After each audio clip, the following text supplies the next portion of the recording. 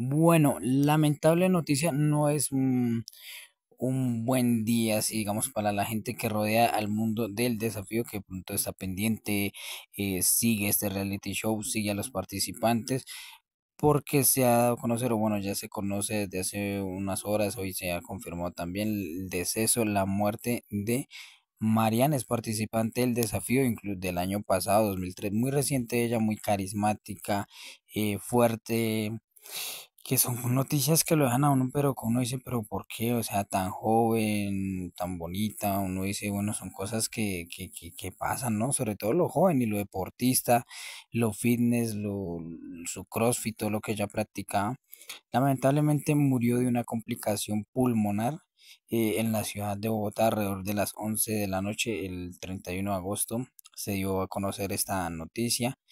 Y hombre, uno dice, pero ¿por qué? O sea, tan joven, se cuidan, ¿qué pasa con esto? ¿No? Me trae recuerdo del futbolista que también hace poco se desvaneció en su campo, en el campo de juego, ¿no? El jugador uruguayo. Y de verdad que lo deja uno desconcertado, ¿no? Uno como que no las cree, uno dice, y aprovecho también para decir esto, ¿no? Mucha gente que de pronto uno dice o no cree la noticia cuando las dan, porque como a cada rato salen canales colocando o matando a famosos sin haber muerto, ¿no? Dicen murió tal cosa, murió tal cosa, murió murió esta otra actriz, otro modelo. ¿Para qué? Para generar vistas.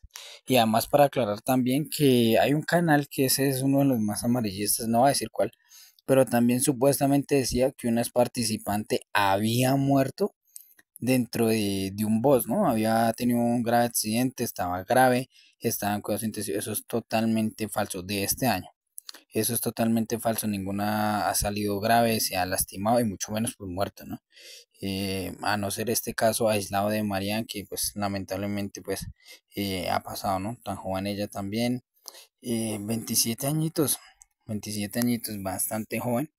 Y bueno, lamentable lo de su partida y bueno, pues fuerza y en este proceso a su familia.